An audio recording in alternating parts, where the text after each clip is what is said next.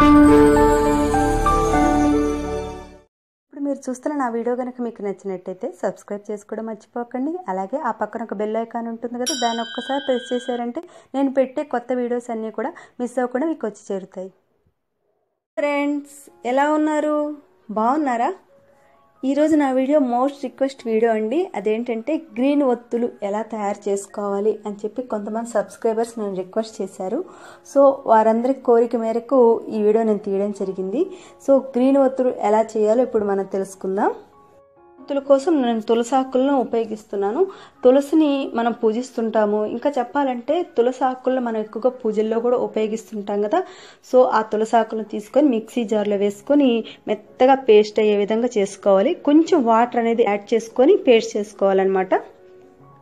తర్వాత ఇదంతా కూడా వడకట్టేసుకోవాలి. ఎందుకంటే ఆ పైన అంతా కూడా చిన్న చిన్న ఆకులు ఉండడానికి ఛాన్స్ ఉంటుంది. ఆల్రెడీ మనం ఒత్తులు తయారు చేస్తున్నాం కాబట్టి ఆకులు అనేటివి రాకుండా ఉండడానికి ఇలా వడకట్టుకుంటున్నాను.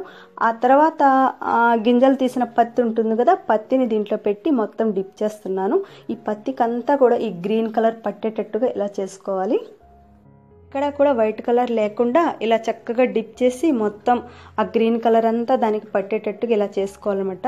అలా చేసుకున్న తర్వాత దీన్ని కొంచెం కొంచెం విడివిడిగా తీసి ఆ తర్వాత ఒక ప్లేట్లో పెట్టి ఒక 3-4 డేస్ పాటు మనం ఎండలో పెట్టామనుకోండి, చక్కగా ఆరిపోతాయి అన్నమాట.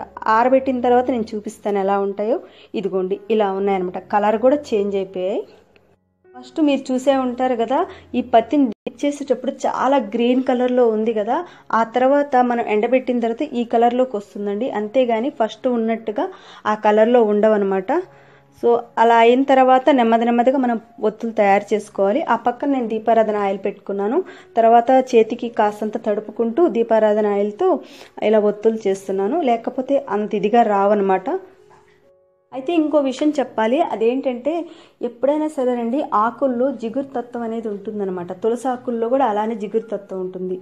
ఆ జిగురు వల్ల ఏమవుతుందంటే మనం ఎప్పుడైతే పత్తిని మనం డిప్ చేస్తామో ఆ జిగురు అంతా కూడా పత్తికి పట్టుతుంది. అప్పుడు ఏమవుతుందంటే మనం ఎండబెట్టిన తర్వాత ఇదిగోండి ఇలా కాస్త ఇబ్బందిగా ఉన్నట్టు ఉంటుందన్నమాట ఒత్తులు తయారు చేసేటప్పుడు. అందువల్ల నేనేం చేశానంటే ఆ పక్కన దీపారాధన ఆయిల్ పెట్టుకొని కొంచెం వేళ్ళకి తడుపుకుంటూ ఇలా చేస్తున్నాను. ఇలా చేసినట్టయితే కొంచెం ఈజీగా మనం చేసుకోవచ్చు. అయితే ఎండపెట్టేటప్పుడు మాత్రము పత్తిని చక్కగా విడతీసి అప్పుడు ఎండపెట్టుకుంటేనే మనకి ఒత్తులు అనేవి బాగా వస్తాయండి.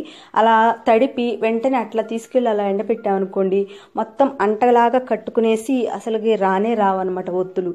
కాబట్టి విడతీసి చక్కగా మనం ఎండపెట్టుకున్న తర్వాత మనం ఒత్తులు తయారు చేసుకుంటే చక్కగా వస్తాయి అన్నమాట. అయితే గ్రీన్ ఒత్తులు అన్నాను కదా అని కలర్ వేసి గ్రీన్ ఒత్తులు తయారు చేయడం నాకు అంత ఇష్టం ఉండదు. అందువల్ల నేను తులసాకుల రసం తీసి దాంట్లో డిప్ చేసి ఈ విధంగా చేశానన్నమాట.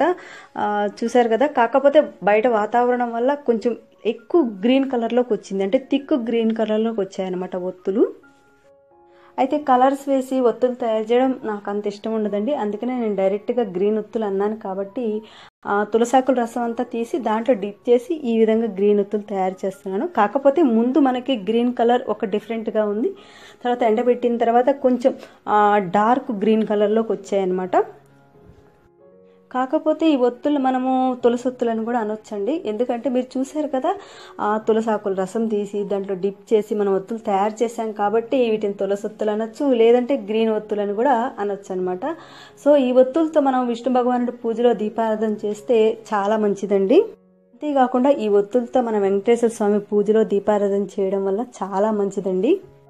అయితే ఇంకో మాట చెప్పాలి. అదేంటంటే ఈ ఒత్తులతో మనం దీపారాధన చేయడం వల్ల దాని నుంచి వచ్చే ఆక్సిజన్ మన హెల్త్కి చాలా మంచిదండి. ఎందుకంటే మనం తులసి చెట్టు దగ్గరికి వెళితేనే దాని నుంచి వచ్చే గాలి మనకు సోకడం వల్ల మన హెల్త్కి చాలా మంచిదని చాలామంది అంటుంటారు కదా. సో ఇలాంటి ఒత్తులతో మనం దీపారాధన చేయడం వల్ల, అది కూడా తులసి ఒత్తులు కాబట్టి వీటితో దీపారాధన చేయడం వల్ల మన హెల్త్కి చాలా మంచిది అవుతుందన్నమాట. ఇంకా నా ఛానల్లో ఒత్తులకు సంబంధించిన వీడియోస్ ఉన్నాయండి. వాటిని మీరు చూడాలి అనుకుంటే దానికి సంబంధించిన లింక్స్ నేను డిస్క్రిప్షన్స్లో బాక్స్లో ఇస్తాను, మీరు చూడొచ్చు. సో ఇదండి నా వీడియో. మీకు నచ్చిందా?